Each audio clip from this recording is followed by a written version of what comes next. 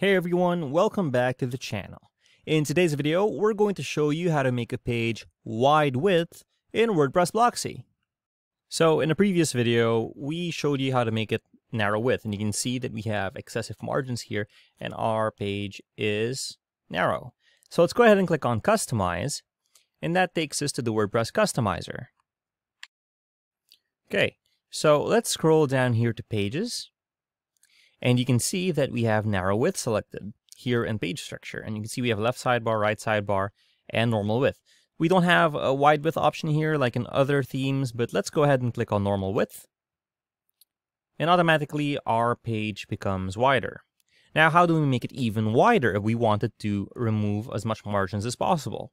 Let's go ahead back here to the main menu or main sidebar of our customizer. Click on General, click on Layout, and you can see maximum site width.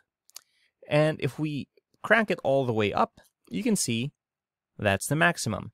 And depending on where we are, depending on the theme that we're using, the starter site we're using, we might need to adjust our content area spacing. And again, it depends on if we're on desktop, tablet, or mobile, just to make sure that it's responsive and it adjusts accordingly. Now we can also change the content edge spacing.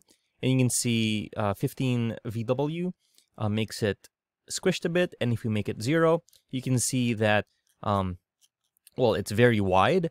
However, our header ends up clipping into the side. So let's probably put 2 and it becomes a wide page. And we can also change wide alignment offset if it applies to our site. So let's put that back to default. Let's put this one back to default since it doesn't matter. And let's click on Publish to save our changes and wait for it to save. Okay, with our changes saved, let's hit Reload. And you can see from a narrow width page, About page, we now have an extra wide About page. So there's how you make a page wide width on WordPress Blocksy. If you found this video helpful, please leave a like, comment, and subscribe to our channel, as it really helps us out with the YouTube algorithm. Show this kind of video to other nerds like us. Thanks for watching, and we'll see you on the next one.